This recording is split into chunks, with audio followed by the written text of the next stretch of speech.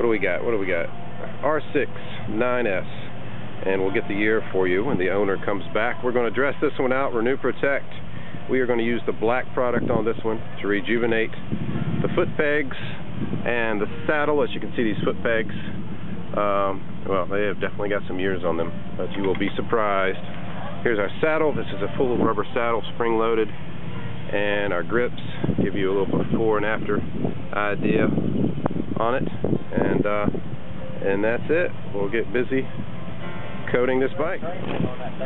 Okay, Antique Motorcycle Club of America meet. We finished up the BMW. What year is the BMW? 61.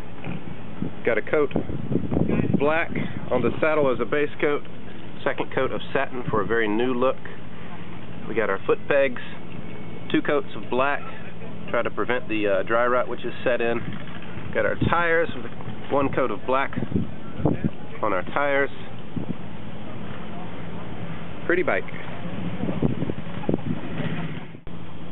Okay, and our tires again, 1 coat of black on the sidewalls, the tires as well. We also hit 1 coat of black on the grips, black as a base coat on the saddle, with the final coat of satin.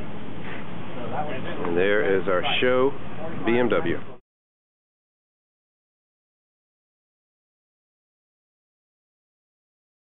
The surface, penetrating the surface, and coating with basically another layer of protection and restoration to that surface.